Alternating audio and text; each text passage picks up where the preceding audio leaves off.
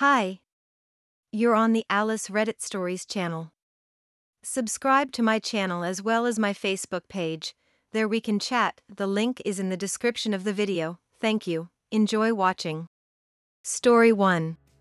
Dying girlfriend wants to open our relationship for her last year of life.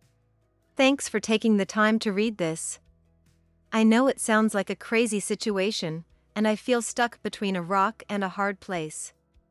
I'll try to keep it fairly short. Without getting into too many specifics about it, my M29 girlfriend, F27, has terminal cancer and isn't expected to survive another 2 years. The doctors say that she likely has about a year or so left of feeling okay enough to travel, do things like normal, and see the world. Then she'll start deteriorating and end up in the hospital for the final few weeks or couple of months.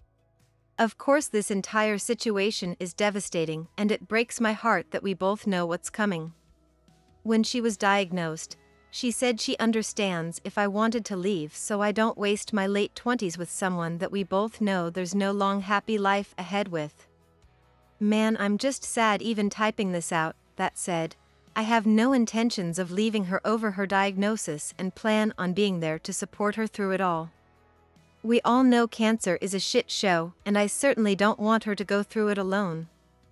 Ever since these initial discussions, we've been having as much fun as possible and planning trips all over the place.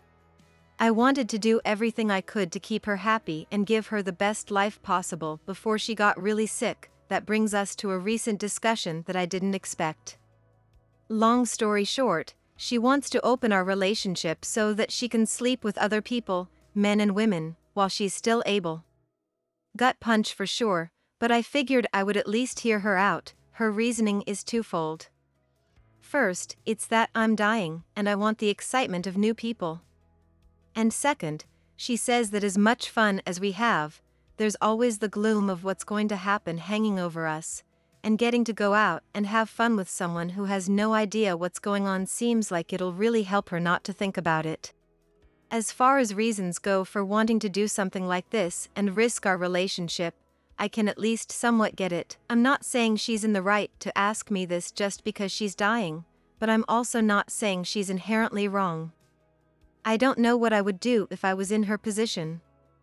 I would like to think that I'd just want to live the rest of my life with the person I love most and experience the world together, but I've never been told I had 2 years or less to live. Get the idea of wanting to go out and have fun and feel free, but I of course hate the idea and what it might do to us.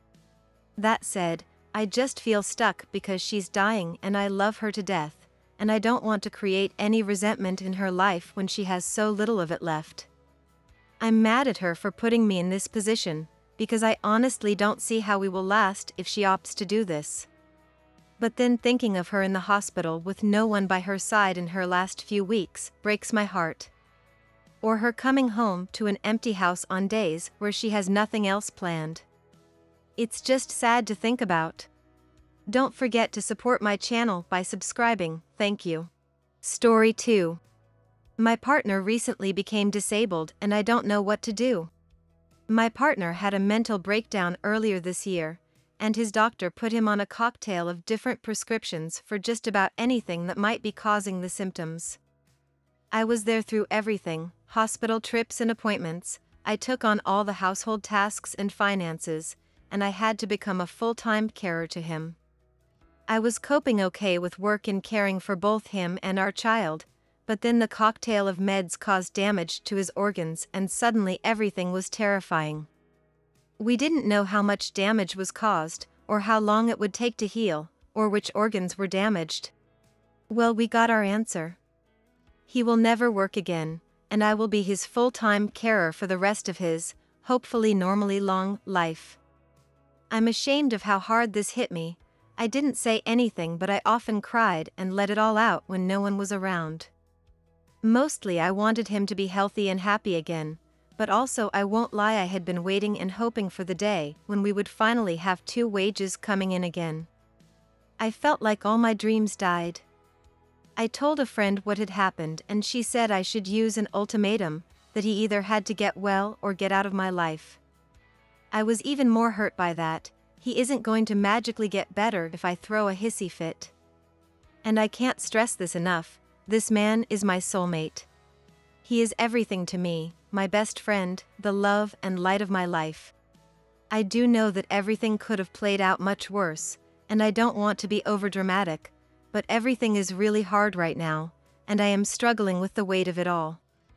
Some days I feel so exhausted I can hardly take care of myself after sorting out my partner and our child. I'm very, very tired. My partner is depressed about how useless he is, in his eyes, and says he feels like he's not even a man anymore. He's never been the toxic masculinity type, he is more of a homemaker than me, so I was shocked to hear such old-fashioned ideas. I think he's just sad and shocked about the past year maybe? But I really need him to get back to feeling less depressed, even if it only makes his life 10% easier, so I'm kinda on here begging for any advice for making him feel more like a manly provider. If there are any people out there in similar situations who can help me find ideas for enrichment activities or hobbies that might make him feel a little bit more like my hero, which he is. He just can't feel it anymore. Story 3. GF, 21F, slept with someone a few days before we, 23M, became official. Me and my GF have been dating for 2 months and everything is great. We have known each other for years and reconnected over the summer and began dating. We are in love with each other, now talk about kids in the future and everything. Last night we were playing We're Not Really Strangers card game and an answer came out and she admitted that a few nights before we became official she slept with another dude.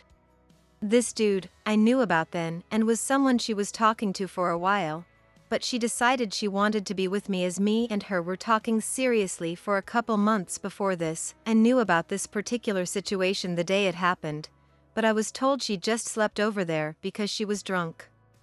A couple days after it happened she told me, you know, when you drink and forget things. She was going to tell me that something happened, but I told her that I didn't even want to know if something did, and we didn't talk about it until last night when she told me something did happen. I definitely connected the dots then, but hoped it wasn't true, so I kinda avoided it. She told me last night more about that night/next morning and how she instantly regretted it and felt bad.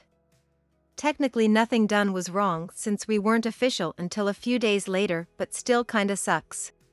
I know I technically walked into this, so I can't hold any of this against her, which I don't, and we weren't exclusive or dating. She showed remorse and even felt bad last night talking about it 2 months later, but should I even feel off about this still? TLDR, GF slept with someone she was talking to as well a few days before we became official and told me last night that something actually did happen. I knew kinda about it but didn't have it confirmed until now, and she regretted it then and still feels bad about it. Not sure how I should exactly feel about it, even though I kinda knew about it walking into this relationship and everything is great now. Thanks for watching. Subscribe to the channel, there are a lot of interesting stories ahead of you.